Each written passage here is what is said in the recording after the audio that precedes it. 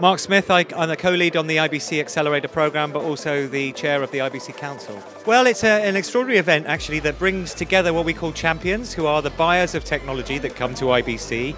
They set out their pitches, which are challenges, issues, problems they want to solve, things that keep them awake at night, and things that are common across the industry that they want to try and address.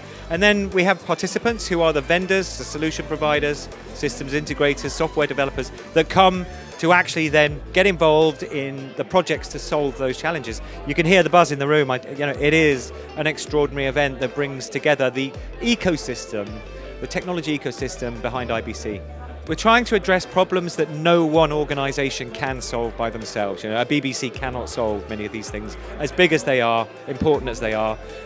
We have to find solutions that work across the industry on a global basis, and that's, I think, definitely one of the things that is really key here. But also, these are really complicated parts of a puzzle.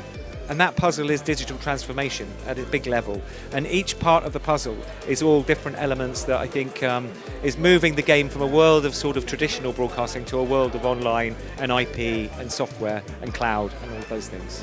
I think IBC is really, really important, and never more so, right? Because it brings together, it convenes the industry, it's by the industry, for the industry, and it provides a platform for the industry to talk about how we solve some of these things, how we work together, and then how do we address some of these issues of transformation, but with the audience in mind, right?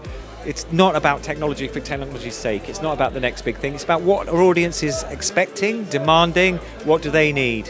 And there's lots of great examples of actually thinking backwards from the audience, thinking back about what they need in the pitches that that happened today. Clearly, AI, absolutely. Gen AI, analytical AI, predictive AI, in all its forms. I think what this industry is looking for there, though, is some very, very specific use cases. It's a tool, right? It's not a complete holistic solution. It's a tool that can be applied to many, many different things. I think connectivity is going to be a big thing too, continuing to be a big thing.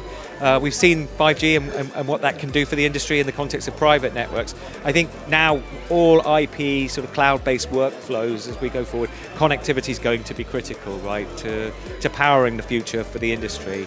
Other than that, I think it's going to be more and more immersive tech, more and more sort of virtualized production, remote production. These are the key trends. So today, here in London at the Institute of Engineering and Technology, it's the IBC Accelerator Programme Kickstart Day. This is where it all begins in terms of the development of projects that will be really focused on finding some great solutions to common challenges faced by the industry.